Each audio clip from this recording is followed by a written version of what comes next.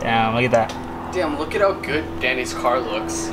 Sorry. Fucking dumb. What's up, guys? Welcome back to Static Works. Today we are installing a short shifter on the Beamer. This is a 6-gear automatic, and then we're gonna be installing a short shifter, which honestly should improve the speeds of the shifts when you put in drive. What we're doing today is actually installing a short shifter on the Veloster. I did not buy this from actual Hyundai, the dealership. I got it from online, and it's off of the R-Spec, which they come short shifter stock. So I just bought that one. It was a little expensive. I think it was close to 300 bucks. Yes. Damn. It hurts. I thought it was gonna be the whole kit, but I was jumping between two different sites and I realized that I only ordered the short shifter, so I kind of messed up there. But 300 bucks. Hey, it better be worth it, bro.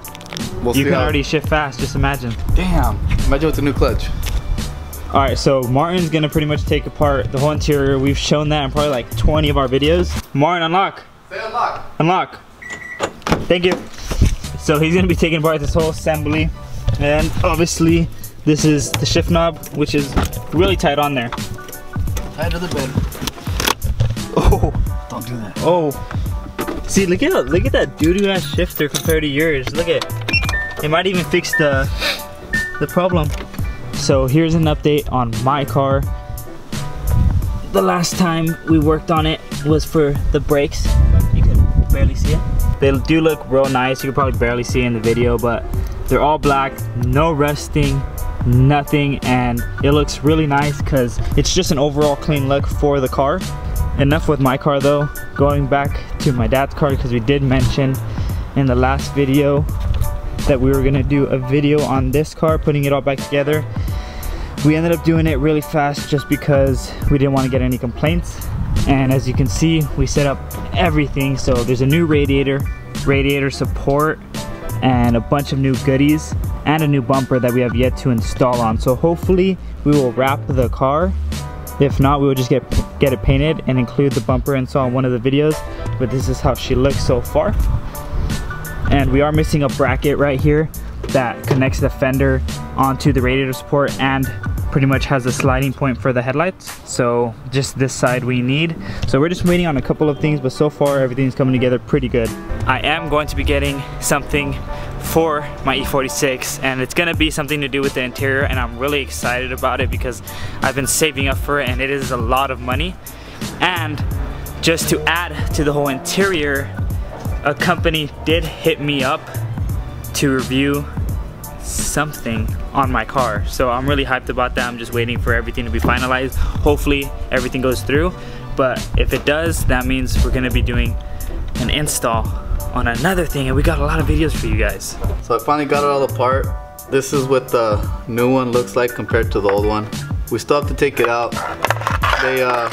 They recommend using a Dremel here to take this old little clip out. They do provide a new one, so you could use a Dremel, or you could try to get at it with a really thin flathead. We're kind of in a hurry. Danny has a lot of things to do. We'll show you guys later. He's very important. So we're gonna end up using a Dremel here. I mean, I wish we had more time not to use a Dremel, just because I know some of you don't have one. I don't have one. Danny, because he's rich, has one. Stop. His dad. So we are gonna use it. Just gotta cut it a little bit. We didn't show you guys how to remove everything on the car, but we've never done actually this. So we are gonna show you step by step how to remove all of this and put it back together. So if you guys want to see that video, I already probably had a suggestion on the top, but up there will be one of the videos that we've taken something apart, and I believe it was to fix your shifting problem. Linkage cable. Yeah, so we have some videos. It's honestly not that hard. You just rip apart everything.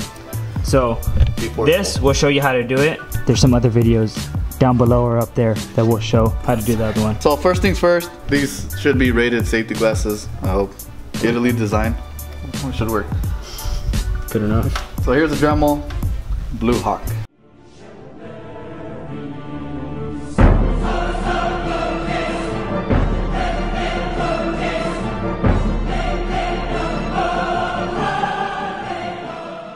When that little lock pin is out, this should just pretty much pop out.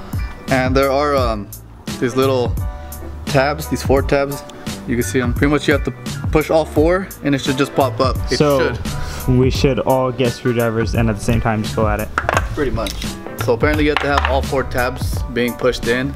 And by the time we got it out, of course it's all jacked up. So I got tired of it. Eventually, Danny thought of this. These little tweezers, putting them in between the little tabs.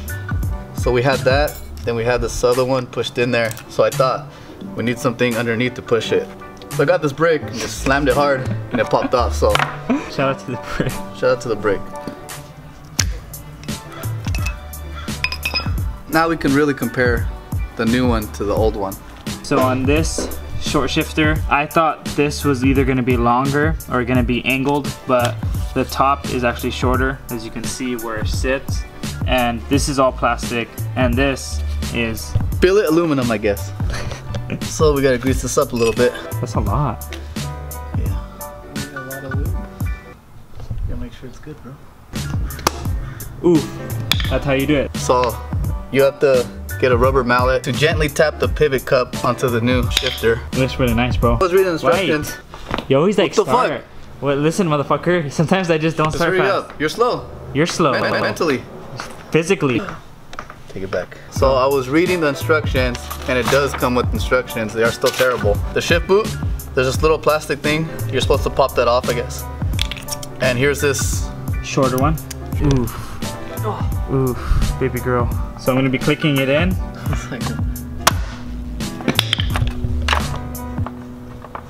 I could fix anything now. So we finally have this, I guess it's called the, what is it, like some sort of a nut? So anyways, it locks it in place so this doesn't pop off. We finally have it all together. It was kind of a hassle taking these off, as you can tell by the video. It took us way too long. We're gonna be connecting these back into the whole shifter assembly, and then Martin's gonna be driving it, and hopefully it will be a lot shorter. Because it was already short to me just because BMWs are notorious for long slushy throws. Luckily mine felt a lot shorter than Danny's, but yeah. But now with my short shifter, it kind of feels just like his. So Martin let Danny have the honors of driving the car first. Look at the throws. It feels shorter. I feel like just because I'm not used to this car, like I drive it probably like once every 2 weeks. So I'm used to my car with the longer throws, but it does feel a lot more mechanical. And that's you know, obviously due to the short shifter being aluminum. And I've always noticed that with short shifters that they're really, really mechanical. So like you can feel all of it, you know? Okay. The first drive, he's gonna do a pull. You ready? Just make sure.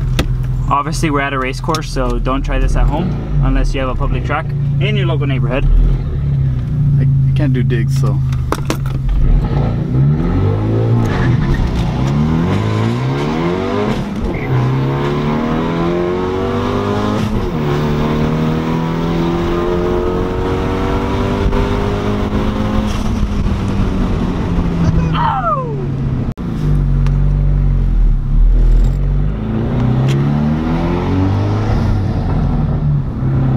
It's so short.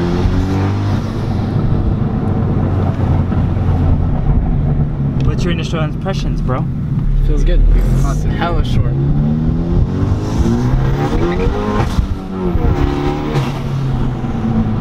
Oh! Turbo boost! It feels so much faster on this side, it's weird. I see a Subi, bro. Damn. Oh, I see a 352. Oh. Wow. Trying to get it to pop. Oh. Wednesday, I'll see if the cap for the headlights come in. Alright, and then we could do a review on your car. That's me right there, bro. That's me. These are ones You gotta give me some slaps and I'll give you slaps in return. Full focus. He hooked it up fat, you don't even know. Who? This guy is never lit. Look at it. Alright, you gotta give me that one. Really? Are you down? I already know what you're gonna ask. Can you see the spark in the background or no? No. You can see the wire on my Not that tire. cool,